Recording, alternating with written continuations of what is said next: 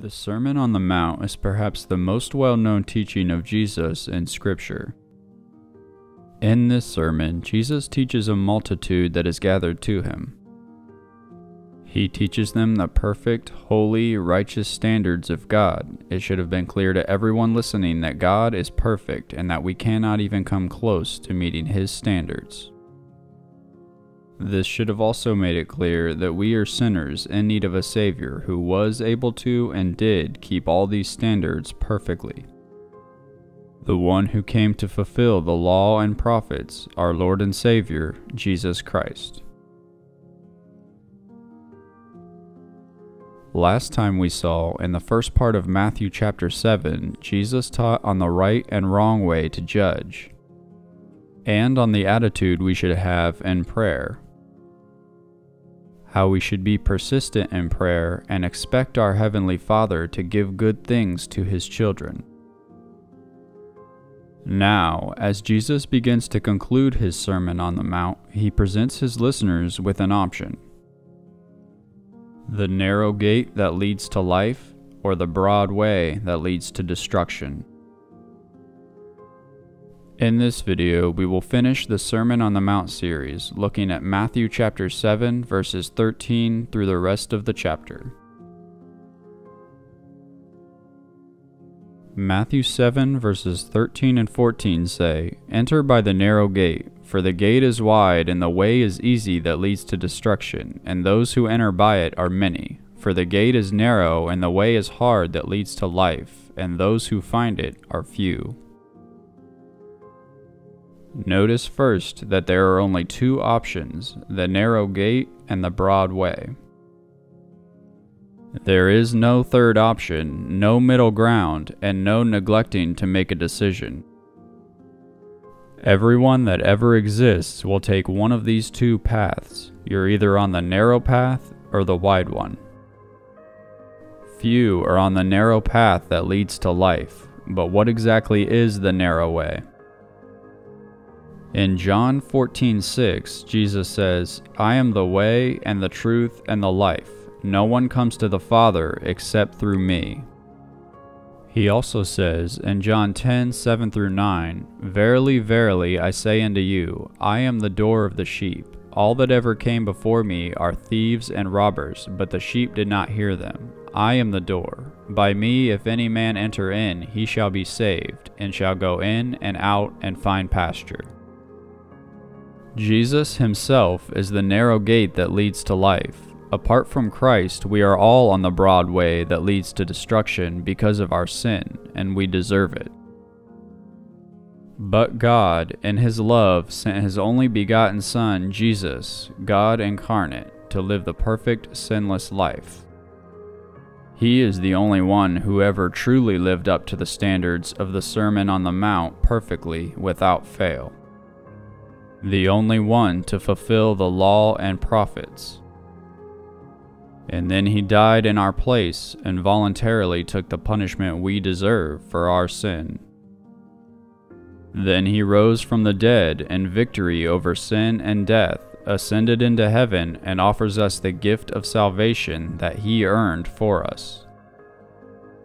To be forgiven and have His perfect righteousness credited to us despite our sin. Salvation is in Christ alone, and only those who turn from their sin and put their faith in Jesus will be saved. This is the narrow gate, and even though it is a free gift from God, it's also the difficult way. It's difficult because it's contrary to everything we knew. The devil, the world, and even our own sinful desires are working against us.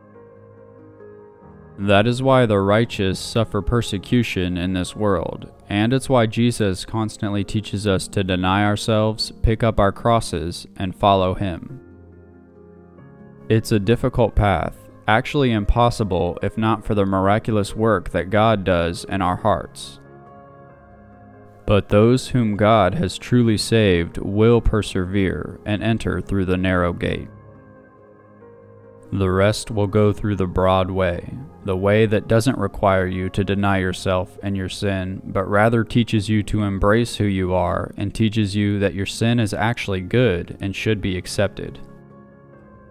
The broad way also includes the way of Hinduism, Buddhism, Islam, Judaism, Catholicism, Mormonism, Jehovah's Witness, Gnosticism, Agnosticism, Atheism, Universalism, Inclusivism, and any other way besides Christ and Christ alone. Verse 15 says, "Beware of false prophets who come to you in sheep's clothing, but inwardly are ravenous wolves." So not only does the broad way include anything that does not claim faith in Christ alone, but it also includes ways that do claim that but don't actually mean it. False prophets and false teachings that appear to be leading people in the narrow way that leads to life, but are just deceiving them into the broad way. Jesus goes on to say of these false prophets, "You shall know them by their fruits. Do men gather grapes of thorns or figs of thistles?" The fruit of a false prophet is how we identify them. We can see the fruit of their teachings and their lifestyles. Do they really teach the truth of God's word, or do they continually twist it and take it out of context to make it mean what they want it to mean? Ezekiel 13:10 says, when speaking of false prophets, that they mislead people by saying peace when there is no peace. False prophets often tell people what they want to hear and make them comfortable in their delusions rather than telling them the truth that would save them. And in their lifestyles, do they really live according to the truth of God's word, or do they condone certain sin or secretly live in hypocrisy contrary to what God's word teaches? Ultimately, it comes down to this: does this teacher point you to the Lord Jesus, or does this teacher point you to his own gifts or abilities, your own selfish desires, or anything else besides Jesus? It's not always easy to tell because false prophets are deceiving, and just because they mention the name of Jesus a lot does not mean they're pointing you to him. But ultimately, their bad fruit will reveal what they really are, and anyone who follows them is following them on the broad way that leads to destruction. In the next few verses, Jesus goes from speaking of false teachers to speaking of false believers in what may very well be some of the most startling verses in all of Scripture. "Not everyone who says to me, 'Lord, Lord,' will enter the kingdom of heaven, but the one who does the will of my Father who is in heaven." As we've seen previously, salvation is in Christ alone. No amount of good works can ever earn anyone salvation. If you are saved, it's because Jesus earned your salvation. But if you are truly saved, there will be evidence. When God saves a person, that person is forever changed. They go from loving their sin to hating it and striving to put it to death. They go from living for themselves to living for God, following His word because they believe Him and want to please Him. They truly love God because He first loved them. This person bears good fruit, proving that God has saved them. Verse 22 says, "Many will say to me on that day, 'Lord, Lord, did we not prophesy in your name, and in your name cast out demons, and in your name perform many miracles?'" Don't be deceived into thinking that just because you go to church, do good deeds, call yourself a Christian, said the sinner's prayer, go on mission trips, or even are a pastor, that you are genuinely saved. None of these things save a person. Many like this will be shocked to hear Jesus say to them, "I never knew you. Depart from me, you workers of lawlessness." So as 2 Corinthians 13:5 says, "Test yourselves to see if you are in the faith. Examine yourselves. Or do you not recognize this about yourselves, that Jesus Christ is in you, unless indeed you fail the test?" Jesus then concludes his Sermon on the Mount with a parable of a wise man who built his house on the rock, and a foolish man who built his house on sand. A storm came and hit both houses, but the one built on the rock did not fall because of the firm foundation it was built on. The one built on sand, however, did fall, and great was the fall of it. The wise man whose house was built on the rock represents those who hear Jesus' words and does them. God has saved them, and it shows. The fact that they live by God's word proves that they have true faith and are built on the rock that is obedience to God's word, following Christ's teachings. Jesus never promises that those who follow him will never have any storms in life, but rather when they do, they will survive because they obey his word. The foolish man, whose house was built on sand, represents those who may claim faith in Christ, but live in disobedience to his word. Their disobedience proves that they don't trust in Jesus, but perhaps trust in their good works, church attendance, theology, or anything else. Those who live in constant disobedience to God's word prove that they don't really trust in Jesus.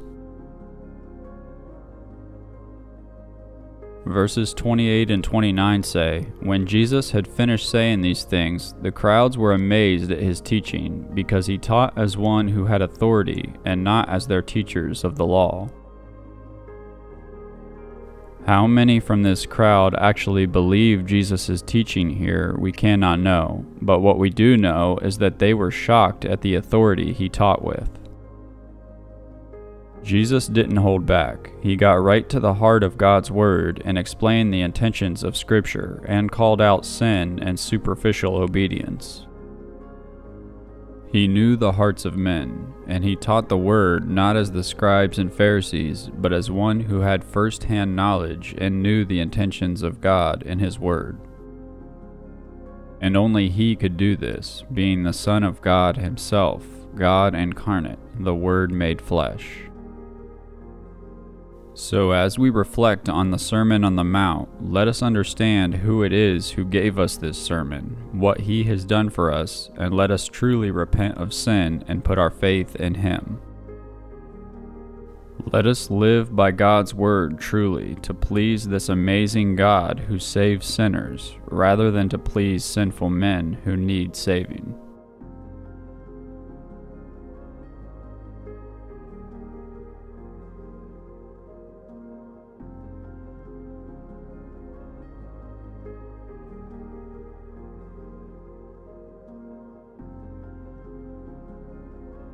If you enjoyed this video, please feel free to like, subscribe, and share this video with others. Thanks for watching.